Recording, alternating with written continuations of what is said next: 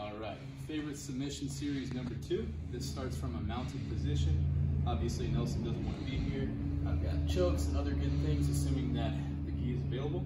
But what I like to do is threaten the first submission. What I mean by threaten is I probably won't pull it off, but it will help set up the second one. Now, if the first submission is done correctly, it looks like so. My hips are low, my grapevine, my feet use my insteps to snag at as low as shins, and this in itself is already annoying, and it gets extra annoying when I bridge up and put my butt up to the ceiling, which gives him a lot of shin pain and locks his hips. Now what I do is I start the grapevine and I start to bridge. Generally what they do is they want to get their feet back, so they start thrashing around. Now while they're thinking of the lower body, I trap this arm for the Americana. So I can maintain this control if I want. It's really up to me.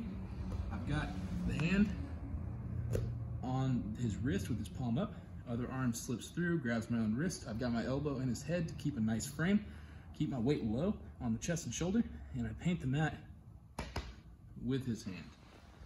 Now, from here, if he's smart, he's going to find a way to make space and turn in and get this arm back in front of him. When this happens, I hit the elbow, posture up, kick over,